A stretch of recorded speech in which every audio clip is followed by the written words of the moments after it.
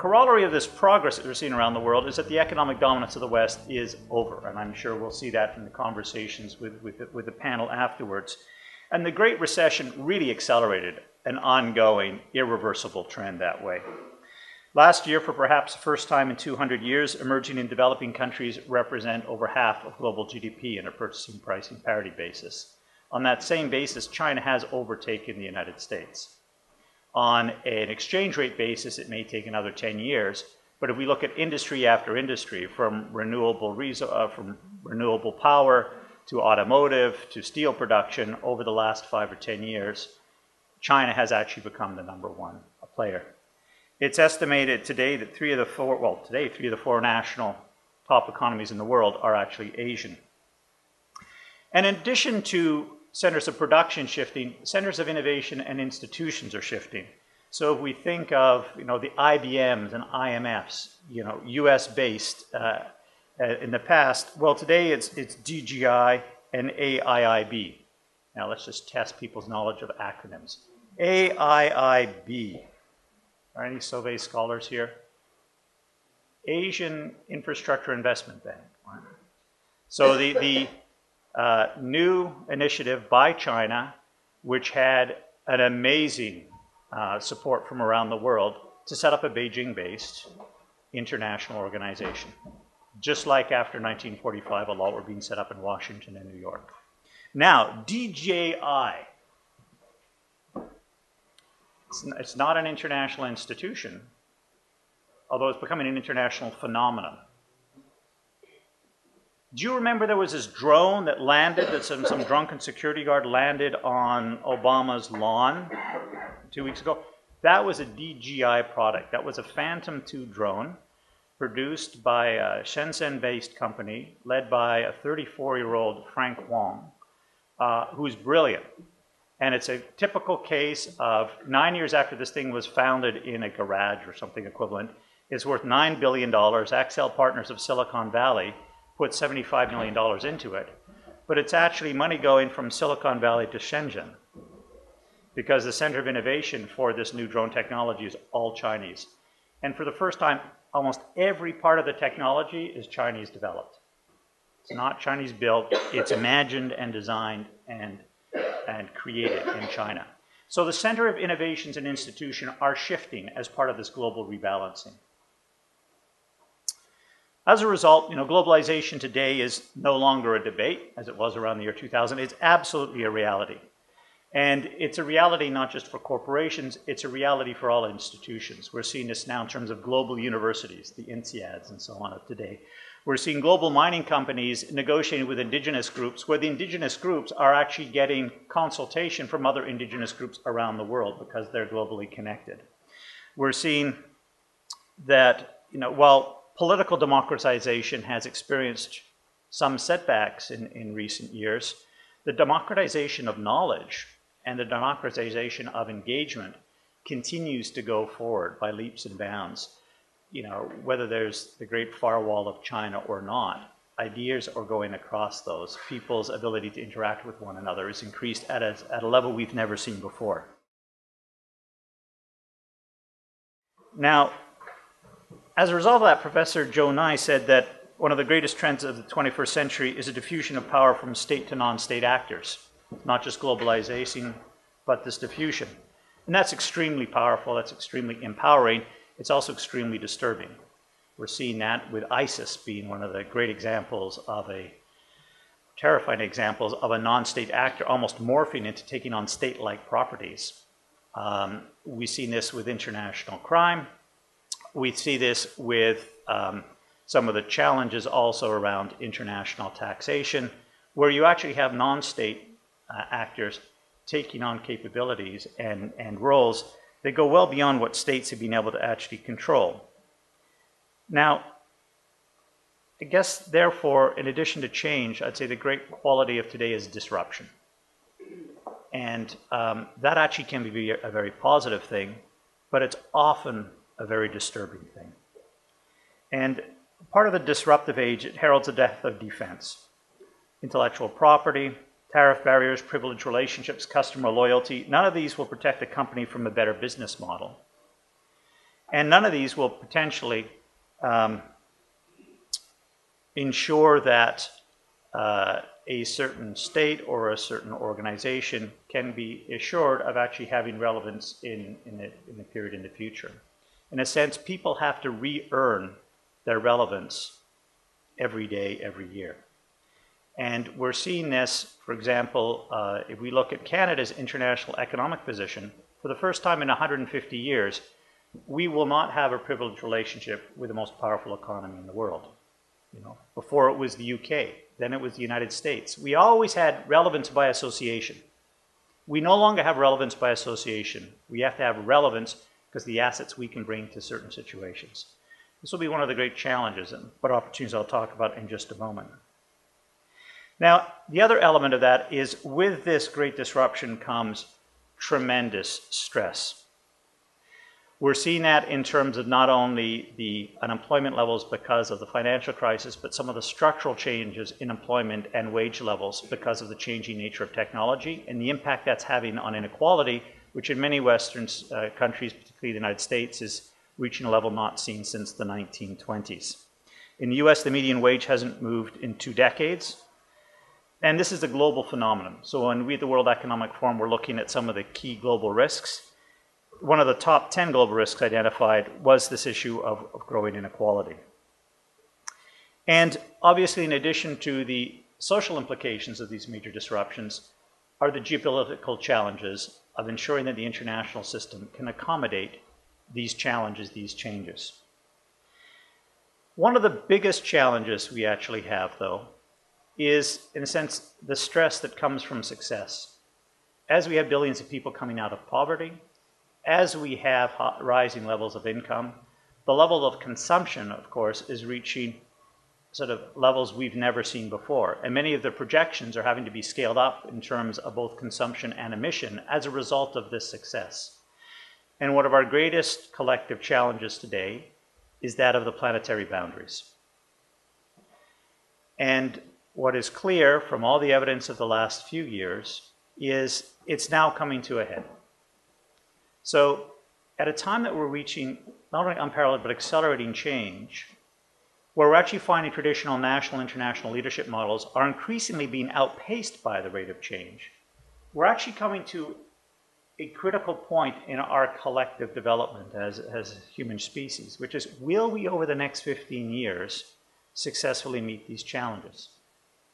Because water levels are declining in certain parts of the world at 2 to 3 meters a year, and that just can't continue. In Yemen, in places in China, and some parts of India, without either a radical rethinking of how water is used, supplied, applied, and managed, or having regional catastrophe. The issue of climate change isn't something we can leave for 15 years and hope to actually keep within 2 degrees. We will either meet this challenge or we will fail over the next decade and a half. Many of the challenges in terms of the global rebalancing of power relationships will either be successfully addressed or will lead to massive international crises in the next 15 years. So we're actually at a point where we can't just sort of hope that we will figure out a way of dealing with these things. We actually have to collectively figure out how we get better at resolving these incredibly challenging, increasingly interrelated issues. So what should Canada be doing in all of this? And an important thing to actually take a moment on before we say what we should be doing is to actually ask, why should we care? Because, you know, it's easy to say we care, but actually, if you measure caring by doing, we don't care as much as we used to, right? Our corporations are actually more continentally than globally focused. Our philanthropy tends to be locally rather than internationally focused. Our government expenditure, whether it's on development assistance, on military or diplomatic elements, has gone through a massive change in the last 20 years. And this isn't a partisan statement. This is a generational observation. From 1975 to 1995, even in times of some of the greatest deficits we've ever faced, government spending under liberal or conservative governments for development assistance never dropped below 0.4% of GDP. Not what we had promised, but significant. Since 1995, during periods of some of the largest surpluses we've ever experienced, under conservative and liberal governments, never in one of those 20 years have we reached 0.4%. So before, never below. Since, never above. So actually, if caring is doing, we don't care as much. And is that right? I mean, is that, you could say, well, you know what? We're actually in a secure part of North America. Cold War is over. It's too bad. We wish these other places well, but we have to focus on our own issues. And I'd argue that's not only morally repugnant, I think it's strategically naive. Because the world is an interconnected system. And the world is not a zero sum. It's not we get ahead, and if we get a little bit ahead, and that means somebody else doesn't do as well, you know, that's better. The world is fundamentally a negative or a positive sum dynamic system. And what do I mean by that? What I mean is if you look at our fiscal situation and economic strength over the last 10 years, what has the greatest challenge been? Well, it was the international financial crisis. There were decisions made by a set of authorities and banking institutions in London and New York that had a massive effect on us. You know what? Our border didn't help us very much then. If we look at issues of violence, ISIS has reminded us that we don't have peace at home unless there's peace in other countries. The Air India disaster, which was our 9/11, was actually as a result of intercommunal conflicts at a different subcontinent. If we look at the challenges of infectious diseases, you know, what SARS showed us, what Ebola frightened us by the possibility of, was that infectious diseases don't respect boundaries. And actually, one of the greatest challenges we collectively have in medicine today is the extraordinary and frightening rise of drug-resistant disease forms, in many cases, whose drug resistance is a result of behaviors of the pathogens in other parts of the world. Some of the most extremely drug-resistant tuberculosis coming out of Southern Africa or Eastern Europe. Some of the biggest challenges we have with antibiotic-resistant diseases is coming out of the subcontinent of India because their antibiotics are available without prescription. So actually, drug policy in India has an effect on our well-being here. That's at a negative level. On the positive level, drug development taking place in India can actually save and extend lives here. Arguably, as Asia becomes richer, we will live longer. Why is that? Because when you have aging countries such as China, with a GDP now close to that or exceeding that of the United States, they're investing on issues of dementia, on issues of aging, on communicating with elderly, in ways that actually could not only benefit their populations, but could benefit ours. And one of the extraordinary things with innovation-driven development, which is the phase we're all in today, is there's huge upfront costs, but once you develop the breakthrough, you can share it at almost no cost. So a new pharmaceutical breakthrough in Asia benefits us all. A new technological breakthrough in Silicon Valley can benefit us all. So in fact, innovation is positive sum. Similarly, strengthening health systems in these areas benefits us as well. One of the interesting things when we're talking about some of the challenges of the last 30 years, when we look, despite the challenges, GDP has gone up per capita in all of the G7 countries. It's not been a negative sum where Japan's gone up, the United States has gone down, or vice versa. And in fact, only 27% of that increase in per capita GDP is a competitive one. Did one go up higher than the other? Almost 3/4 of the increase of GDP over the last 30 years has actually been a shared one. So that's actually the reality. So we have, both from avoiding the negative and a seizing the positive, a great strategic vested interest in actually ensuring that we collectively get through this 15 years successfully. So where is it that we in Canada could potentially make a contribution? And let me lay out some of the elements that have come up after talking with people across Canada over the last year. And they really come down to sort of these three categories of engagement. First is we can make a contribution by just who we are and what we do at home. the more excellent we are as a society at home, the more credible we are when we engage abroad.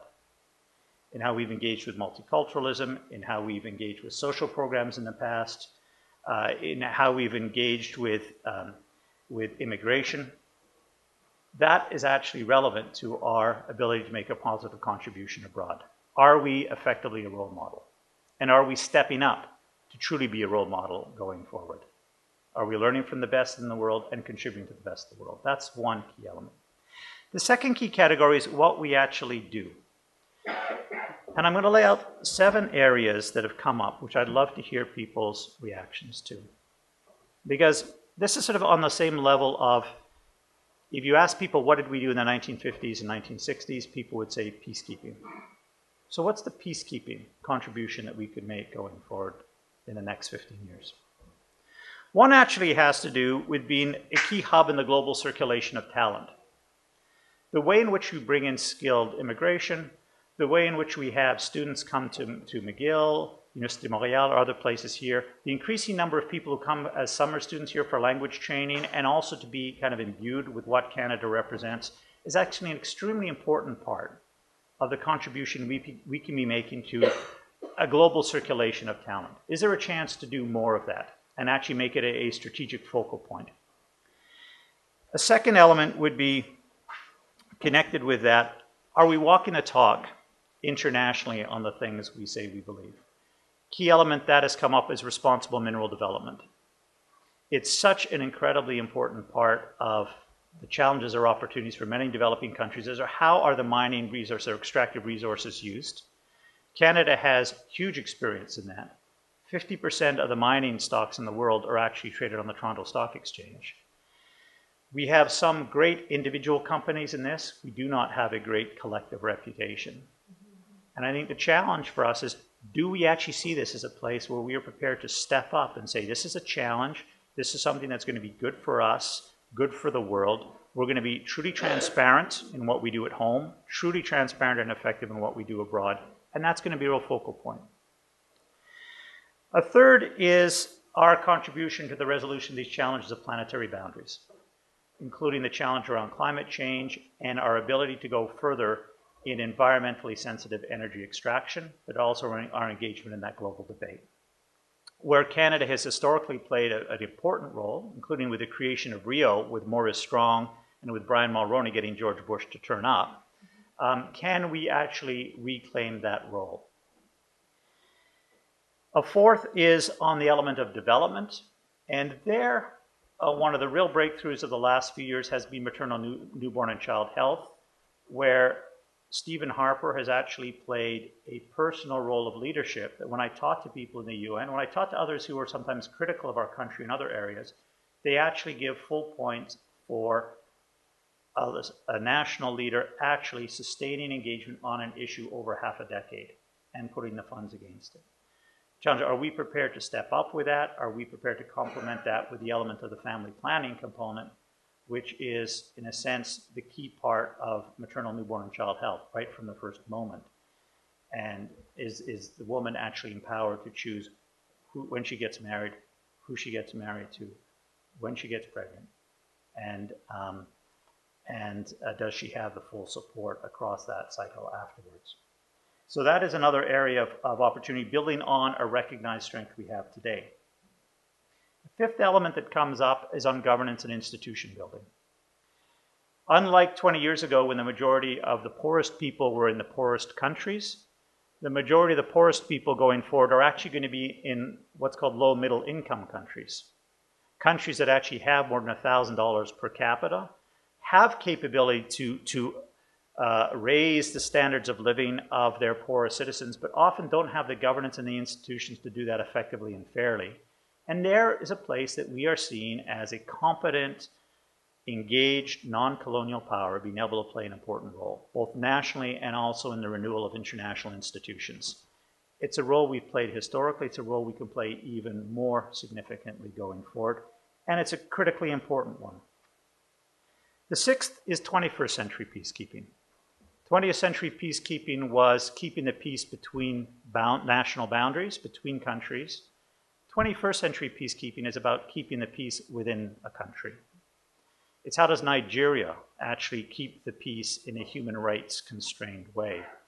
It's how does a Kenya or a Niger or many other places actually build the capability to be responsible, have responsible governments that are able to responsibly deliver services to their citizens, responsibly control their own territory, and be responsible regional actors. A lot of that has to do with security sector reform. It has to do with building a gendarmerie rather than necessarily a military, justice reform, prison reform, a very challenging but critical space. So could we be engaged in what 21st century peacekeeping would look like? And then finally, there's the, are we prepared to actually put forward our best asset, which are our best people, and to actually support Canadians to be engaged in helping to lead these different organizations. Within the UN, with international civil society organizations, we've historically actually played a fairly significant role, but Canadian participation there has fallen off. Is it possible for us to collectively say, just as we did with the Olympics a few years ago, where we kind of own the podium, that we actually want to have our best and brightest put forward in the Olympic Games? Could we actually do the same thing with these international organizations? And could we actually, across a private sector and public sector, identify these people and help prepare them to take on leadership roles within international organizations, and have that be also a Canadian contribution to the international system? So that's under the element of what we do. The third sort of broad criteria, though, is how we do it, which is, do we engage in these issues proactively, positively, working in a partnership-like fashion, not trying to impose one view of the truth, but trying to collectively understand what is the best truth within the complex reality of today's world? And are we persistent in engaging in issues, supporting institutions and organizations over time, so that when people see that Canada's committed, it's not just committed for a month or a year, it's actually committed for a decade or 2 decades, or as long as it takes for the issue to be resolved. And that kind of positive, proactive, disinterested approach is actually one of the hallmarks of our role as one of the few G7 countries without a colonial tradition, without a vested interest in many regions of these world, but with a very strong and recognized strategic interest in the system working. So that would be the last element in terms of what we could be contributing. It's the style with which we engage. And that style, which is trying to learn from others, work with others, bridge differences, develop new levels of leadership and new styles of leadership, is also very much what the Sauvé Foundation represents. So I thought it was maybe appropriate to end with that last part, because that is perhaps our greatest challenge. And that's also, in a sense, the great element of what Jean Sauvé's legacy bequeaths us here. Thank you very much.